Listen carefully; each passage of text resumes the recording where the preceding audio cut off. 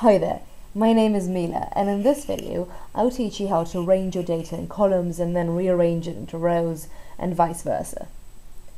Switching rows and columns is called transposing, and if you entered your data in rows and want to use columns instead for better display, or the other way around, you can do this quickly and easily with the transpose function. In this example, we'll start by rearranging data from rows to columns so we can see all of it. To do this, select the cells in the rows that contain the data you want to move. Right-click and click Copy. Now choose the location of the new columns and select the first cell in the destination columns. Right-click and click Paste Special. Select the Transpose checkbox. Click OK. The steps are pretty much the same for moving data from columns to rows.